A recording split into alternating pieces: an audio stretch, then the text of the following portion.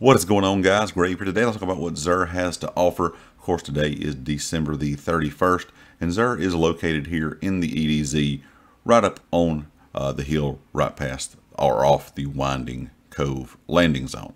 Now, of course, Xur has some pretty interesting items, some pretty good items for players out there. Of course, he has the Vigilance Wing, which is a great pulse rifle if you do not have that yet. Of course, the Stomp EE5s for the Hunter, the Heart of Innermost Light for the Titan, and the Sun Bracers for the Warlock.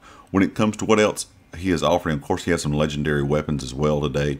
He has the Escape Velocity, the Bite 4B Bow, the Nature of the Beast pistol, the Ikilos SR V1 sniper rifle, the Truth Teller grenade launcher, also the Falling Guillotine sword, and last but not least, the Royal Entry rocket launcher. Now, a few of these have some decent rolls on them, some things you might be interested in, especially if you're a fan of hand cannons. Something like Dragonfly is available there. Also, Dragonfly available here on the bow.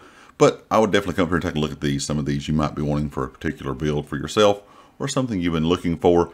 Now, of course, I'm here on my Hunter. When it comes to rolls on some of the gear, there's a decent piece or two here, but nothing just really crazy. You know, you have a pair of 60.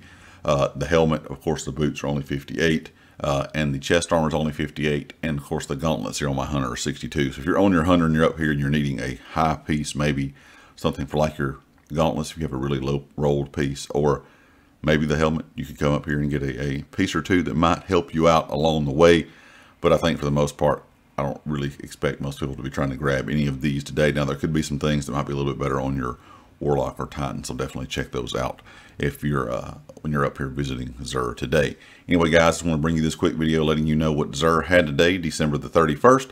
Some good items. Make sure that you get your exotic cipher. Make sure you go over here and get your quest as well. Maybe you'll get some good items from those.